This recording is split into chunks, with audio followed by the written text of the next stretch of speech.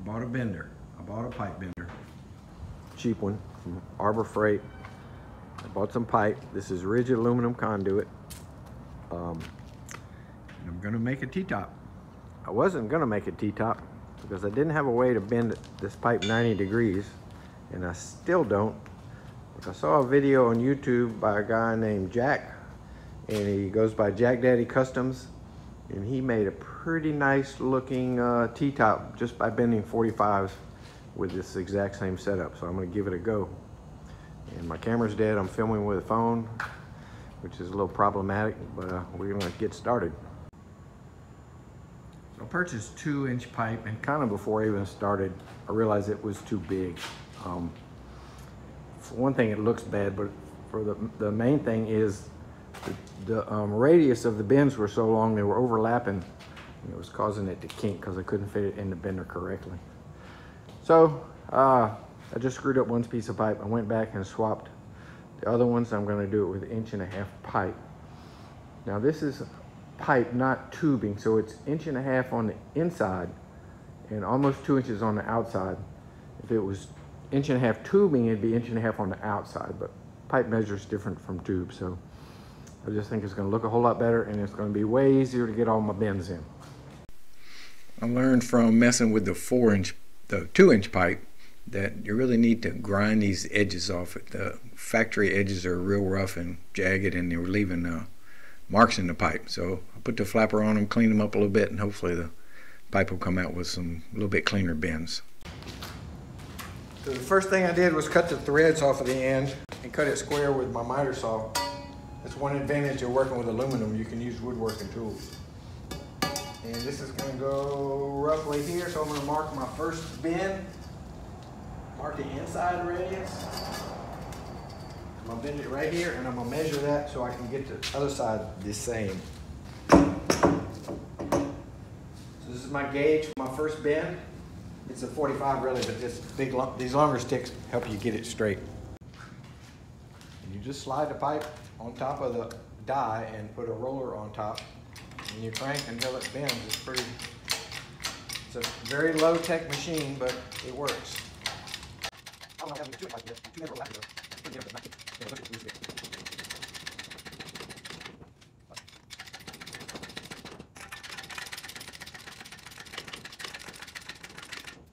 very difficult to undend the pipe, so we don't go too far. So that's not perfect. We have to swing back. Let's do it like 2 more.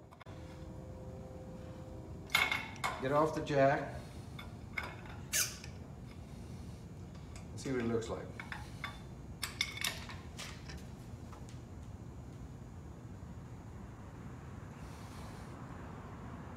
Now, I had too much spring back, so let's bend it a little more.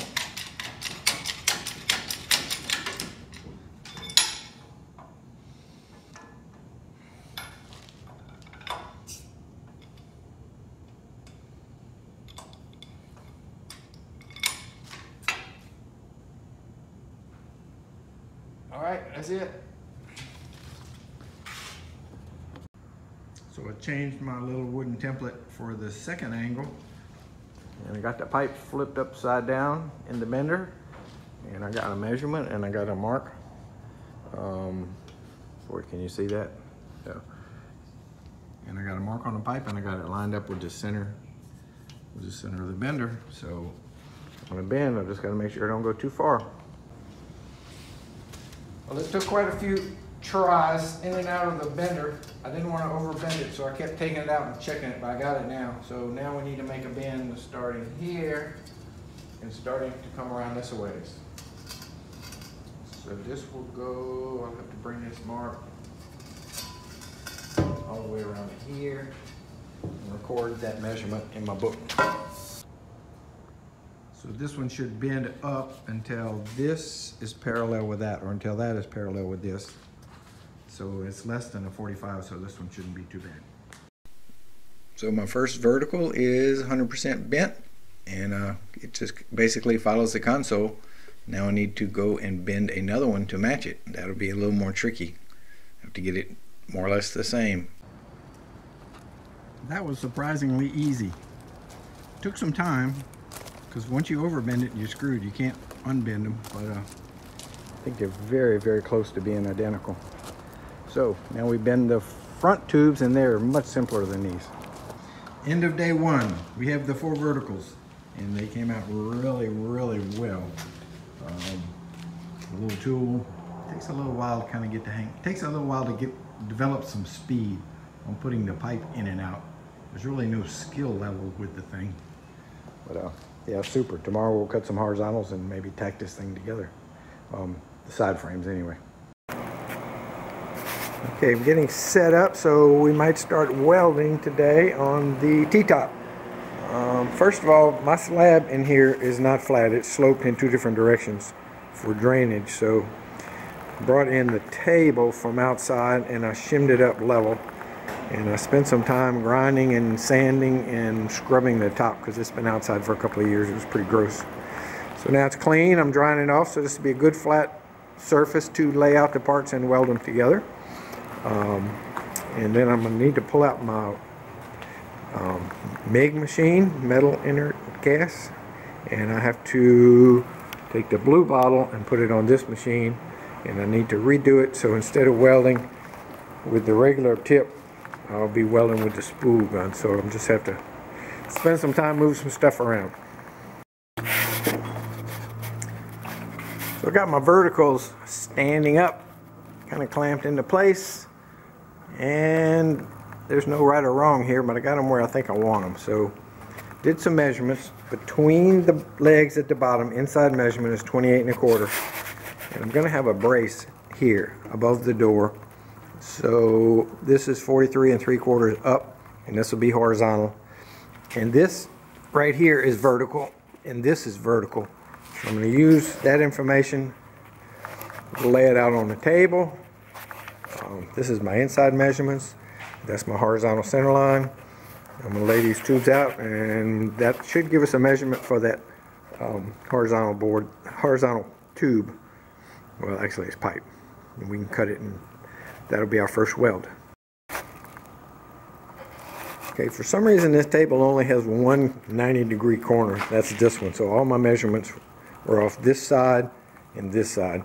I got these are my interior measurements, and I got the tube clamped, and I got it weighted on the far end, and the same with this one. So that should be where they're going to end up. And then I put the level across here and put a little dot, and that should be the measurement. For all practical purposes is square, 90 degree. This one's like a 20 degree. So this is kind of messing with my head. It's not straight. So I think I'm going to try to cut. I'm going to use a hole saw to cut the notches. I bought a brand new one. It fits the pipe. I think I'll play with, if I use this piece of pipe, I got several inches to ruin. I think I will attempt to get my 20 degree set up, and the way I did that was, I don't have a milling machine, I just have a drill press. So I turned my my 20 degree, and I measured over 4.5 inches until I got to 1.5 inches. So if I put 1.5 inches shim under the pipe in the drill press, 4.5 inches from one edge, I should get pretty close to 20 degrees. I'm going to go set it up. Let's see what happens. Okay, here's my setup. The pipe, the aluminum is touching here, and then I came over about 4.5 inches, and I put this piece of 2x, which is 1.5 inches, and that got it to I think is the right slope. Clamped it between some scraps so that my hole saw wouldn't hit my vise. And I don't know whether the drill bit's going to start. I might have to drill a pilot hole, but let's give it a shot.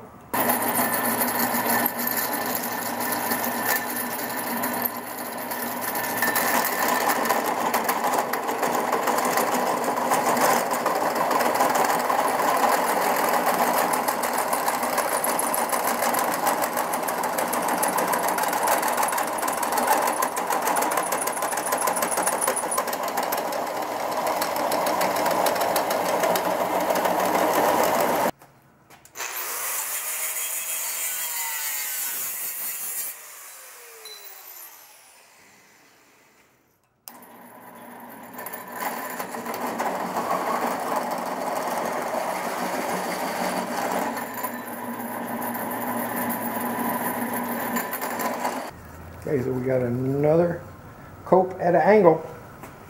I like it. So this is my cut, and it fits pretty good. What happened was when it got halfway through, the bit wouldn't cut any deeper. I had to cut some waste off, which is no big deal. Looks like it might have could have been a little steeper. It's hard to tell because it may change as I go down. So from dot to dot, it measures 18 1/8. And that would be the center of the pipe, which is the long point here. So I measured 18 1/8, but I need this mark on this side, so I scroll it around with the speed square. And it would have been better if I would have put a center line before I drilled, because I could have used the same center line for this one, but I think I got it pretty close. So this should be the center of this cope, and this is just a 90-degree drill. So piece of cheese. Let's see what happens. Perfect. Almost. Needs to go that way an inch. Needs to be centered on this chalk line, not on the edge. The cuts are awesome. I think I'll get the flat disc and just sand on it a little bit until it slides up into place. Okay, it took a little sanding, but I got it fitting almost perfectly. It's ready to weld. I'm not going to weld it. The sun is shining. It's a beautiful day. I'm going to go home and do epoxy and polyester resin while it's warm. First crossbar tacked in place, and I temporarily tacked in place a brace at the bottom just to kind of keep it from being wonky. And while I got it all bolted down and straight, I decided to take care of the tops. I'm making it 80 inches tall, so 80 inch falls here, 80 inch falls there, and that will be a cope, and that will be a cope, and that'll catch the sideways bars on the top part. They'll sit right into that cope. So I just need to drill straight down. I'm gonna drill by hand and try to cope half of it with it in place, and then we'll flip it over and catch the other half. I'm gonna have to do it by hand. I can't hold it in the drill press.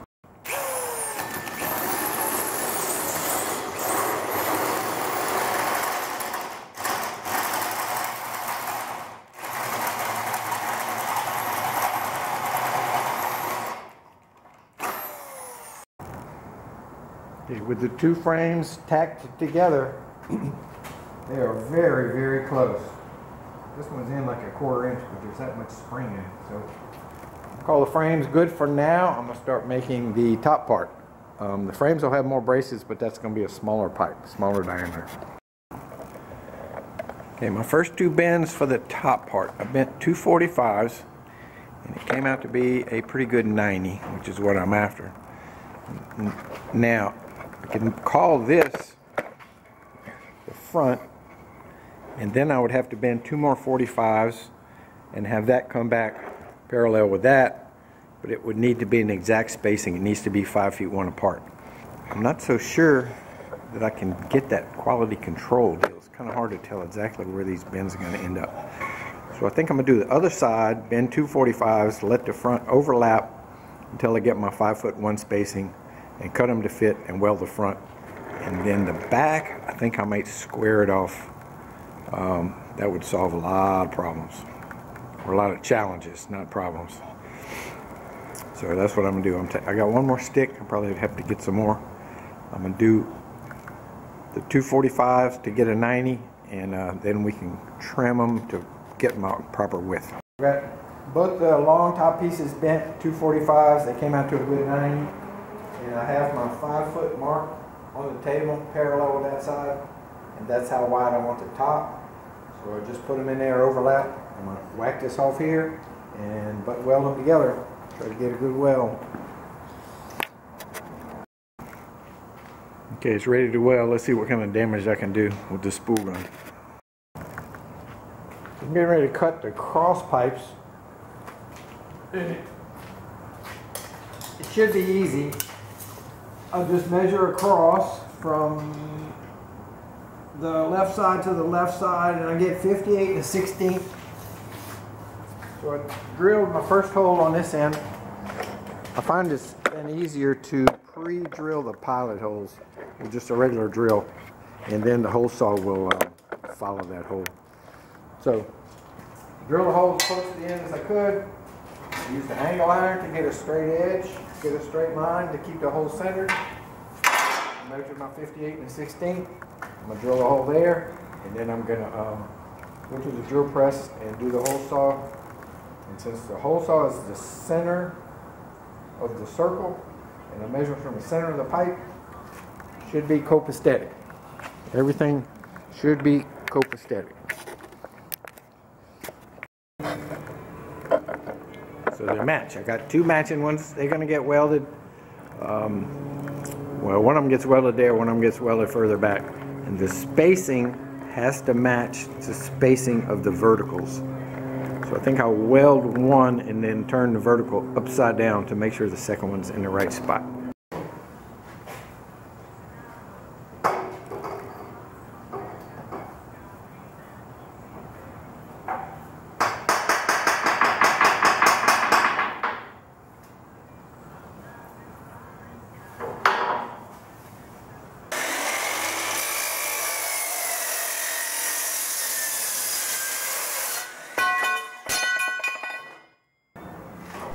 So here I'm using a little piece of angle iron to get a straight line down the pipe because I want the 45 on the other end to be lined up with the 45 on this end, and it's kind of hard to do just looking at them. You really need a line to go by. And if I keep this line to the top, it'll help me make a uniform curve when I bend it. And this is 1-inch pipe, and I'm bending an arc in it to keep the canvas snug instead of just having the top flat. And I'm bending the middle part with the bender just a little bit, and the rest I'm just kind of bending my hand. It bends easy. I think I have a little more control doing that. And actually, if you overbend it, you can turn it over and get some of the bend out. So I'm trying to get, I think there were 4 of them total. Got the bends all matching pretty good, just mostly doing it by hand.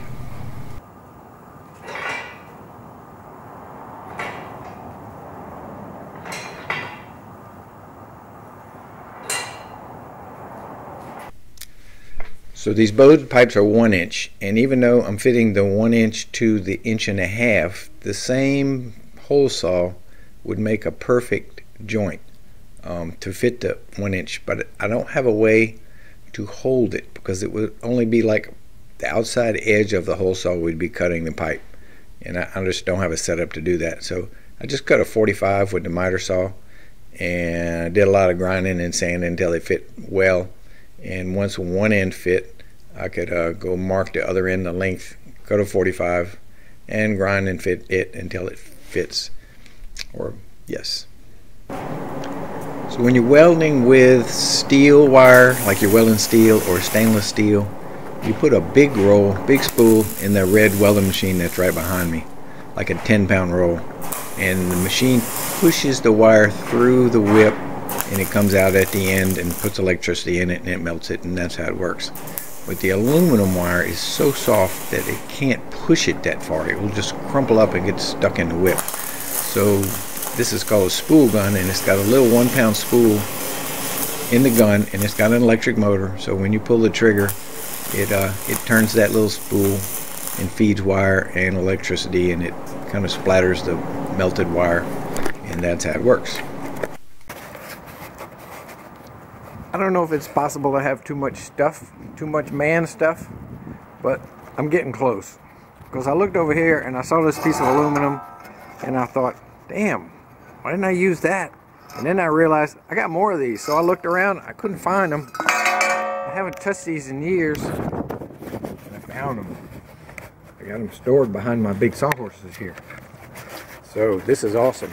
Now this is actually, I believe, 2-inch tubing, which means it's 2 inches on the outside. And I'm using 1.5 inch pipe, which means it's 1.9 on the outside. So it's not an exact match, but man, it's got to be close. It's going to be close. Actually, it looks like it. So, okay, so we're going to use 2 of these for the back corners. And then I'll still have 2 of these for tying in the T-top to the console. So I'm gonna have to cut these shorter, put a piece in the middle, and I'll make this back come around with these 2 nice factory 90s. Sweet. Okay, so I welded 2 of the 90s together with a straight piece to get the overall width correct. And then I clamped an angle up here to pull a tape measure because it's so hard to get the tape measure to stay on these round tubes. And I pulled it till it's 6'8" on the back side of this pipe, which will make the overall top 6'10". And then I marked where I need to cut these pipes. Mark here and mark there. And now I'm going to bring the miter saw over here and try to cut it in place because I can get my best cut with that miter saw, not with the hand grinder. I get it crooked if I try to cut it with a hand grinder. So let's see how this works.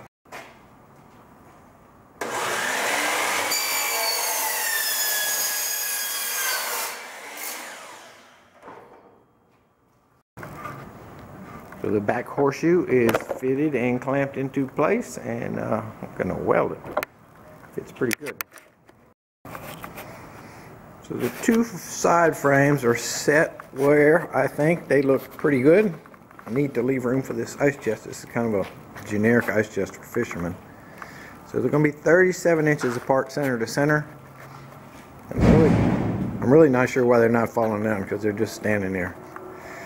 So at 37 inches, I got the top pretty much welded out, and I'm going to turn the legs upside down and put them on the top, and make them 37 inches, and then square everything up and put a tack on them, I think, and then I'll do a trial run, make sure everything's copacetic before I weld it all out. The side frames are sitting where I think they need to sit. Pretty reasonable fit. They're almost plumb. I've just got them held up there with these sticks and these clamps. I'm going to put some weld where the legs hit the top. I'm going to put some temporary crisscross braces, probably some with some scrap aluminum, and weld it a little bit. And then I'm going to turn it right side up on the table, and then I'm going to put the console underneath it, because I want to see the whole thing in place before I make so much weld that I can't get it off. So yeah, hit it with a little weld right now.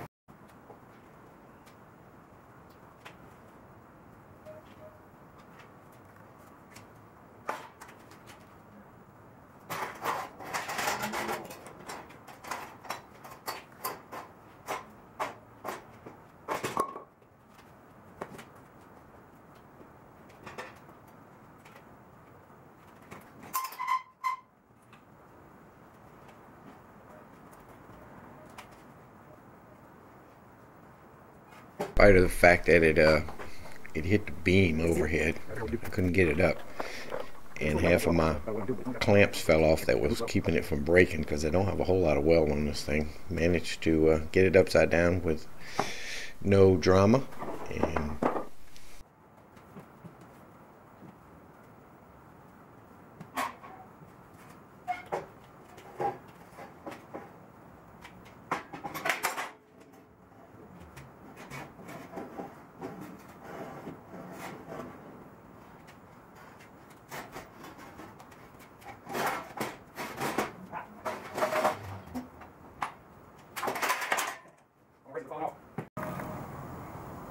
so getting the console up there wasn't easy, but I got it up there, and man, I'm really happy with the shape and the proportions and the size. So what I need to do is weld the little feet on the bottom of each post to get it up to the proper elevation. Then I'm going to need to spend some time in getting both the console and the T-top anchored down so it won't move, because as I start adding braces, it needs to be where it needs to be, and right now it's kind of wobbly and wonky. So good spot to end this video. It's getting kind of long, so next time we'll start adding all the appurtenances to this structure, and it'll be more tedious, kind of finicky work. Okay, thanks for watching.